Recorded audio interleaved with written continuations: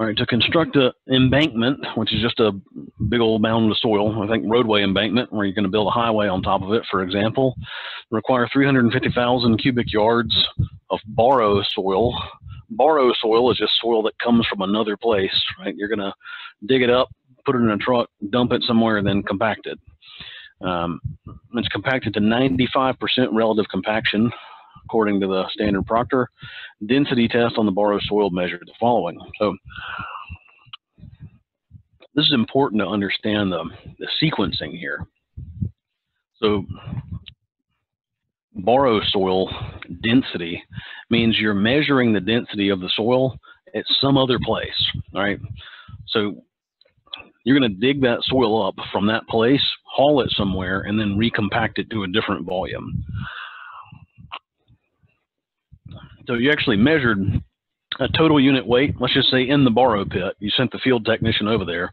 They ran a field density test, and they got 114 pounds per cubic foot and 18% water content.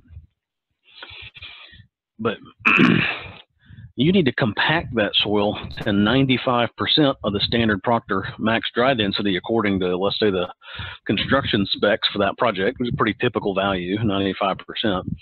So you have a standard Proctor that gives you a maximum dry density of 114 PCF and an optimal moisture of 16%. Now, you're going to compact that soil to 95% of 114 PCF.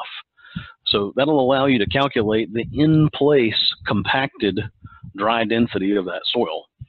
So you know what it is before you dig it up, all right? It's 114 PCF divided by 1 plus the water content, 18%. That's the dry density in place before you dig it up. And then you're going to compact it to a larger density, which if you think about what that means, if you're going to compact it to a more dense configuration than it is when you dig it up, that means you need to dig up more than what you're actually going to place. So you're going to, at the end of the day, your embankment's going to be composed of 350,000 cubic yards of soil, but in a denser configuration than what you're digging up.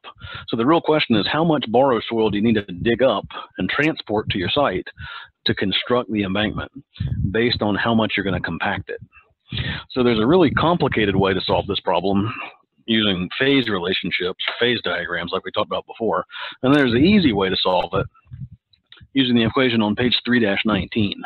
So there's two useful equations here. These are both gold, even in practice. So make sure you flag these. I've used this many times in my career as a practicing engineer, because this seems to flummox people that you need to dig up more soil than you actually have to place. And a lot of folks they use something called a shrinkage factor. Anybody that does a lot of NCDOT work will recognize there's actually a map of North Carolina that's pretty cool that NCDOT has published that shows shrinkage factors across the state. You know, the premise behind that shrinkage factor is it's saying that, you know, perhaps in the coastal plain, soils are usually looser than they are in the Piedmont, right? Anybody familiar with that area? It's just, you know, looser coastal deposits versus things that have weathered from rock and turned into residual soils. So, you know, maybe the in-place unit weights are perhaps relatively low compared to, say, the maximum dry density if you're digging up soil in a loose condition. So you'd have a larger shrinkage factor if you're digging soil up out of a borrow pit that's really, really loose, and you're going to compact it to a really dense state. So this is a way to talk about shrinkage factors for earthwork. But we're going to calculate the actual shrinkage factor based on the tests. So put this in perspective. To define these terms here, this shows that there's a ratio of dry densities. Both these are gamma D. Gamma D embankment is the dry density of the soil in the embankment after you've compacted it. Gamma D borrow is the dry density of the soil from the hole that you dug it up out of in the borrow pit. All right. So we measured both these. Well, we calculated this value, but we measured this one, or at least we measured the total unit weight, the moisture content. We can calculate gamma D from those values. So again, V borrow, this is the volume of the soil you need to borrow to build the embankment. Volume embankment, this is the volume of the embankment once it's constructed. So this value was given. V borrow is really what we're trying to find, right? So let's just walk through this again. We'll write this equation out from page 3-19. So gamma D embankment divided by gamma D borrow is equal to V borrow divided by V embankment. So 350,000 cubic yards, that is the volume of the embankment, right? That was given. Volume borrow, quantity of borrow soil required, that's what we're trying to figure out. That's some number larger than 350,000. So presumably, it probably will be.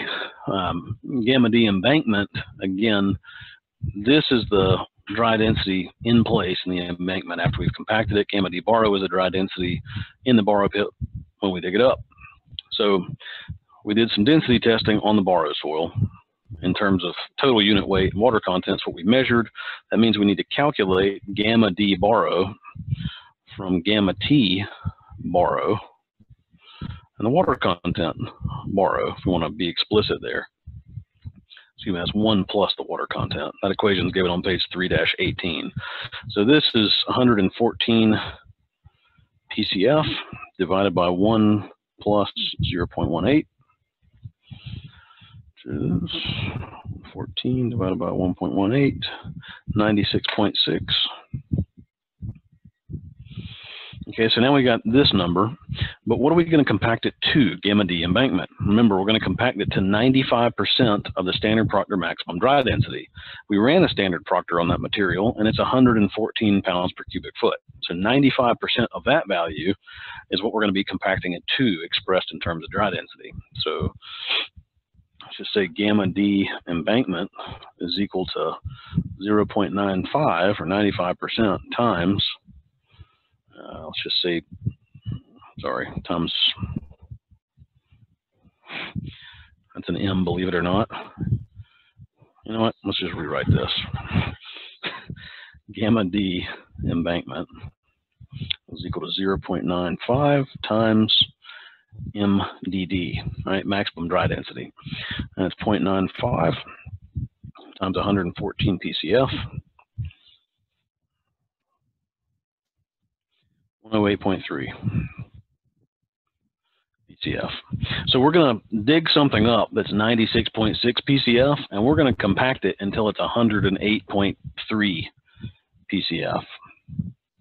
So the way to really think about that is like the ratio of those densities is equal to the ratio of the volumes. That's what this equation means, right? So now we've got, I'm going to write back over here. Apologize, I'm running out of space again from writing too large. So gamma D embankment, we calculated as 108.3 PCF divided by gamma D borrow, 96.6 PCF, which is equal to a borrow volume, which is what we're trying to figure out. How much do we need to build a 350,000 cubic yard embankment? So volume borrow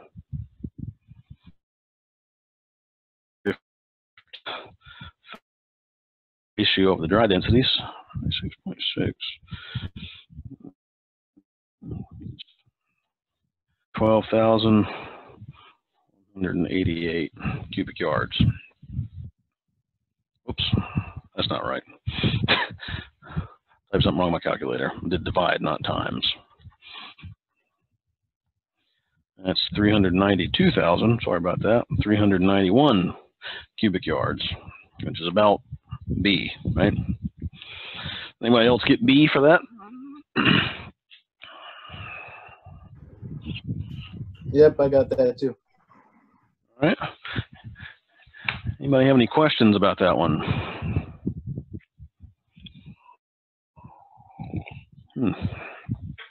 Actually, for extra credit, if you want to calculate the shrinkage factor for that problem, there's a lot of ways to talk about what that is.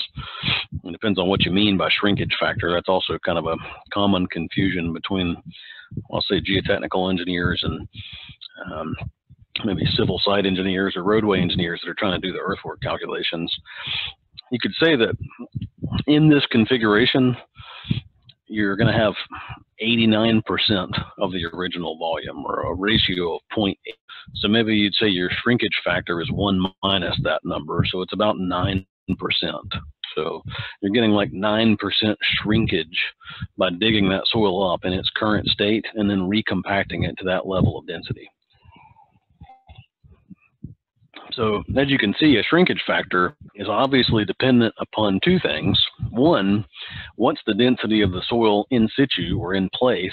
And two, what density are you going to compact it to? So the premise that you can always just know what a shrinkage factor is by looking it up in a book doesn't really make sense. It's really either based on experience, and again, I'll use North Carolina DOT as an example. They've got lots of experience figuring out shrinkage factors because they've built a lot of highways around North Carolina, as all DOTs have. Right, so most DOTs probably have an idea about what the shrinkage factor is around the state because they're always using the same specification to compact the soil to. And, you know, within a given geologic region of the state, you could probably come up with something like that. You know, if you're the soil, the best thing you can do is just guess at the shrinkage factor unless you do some testing like this.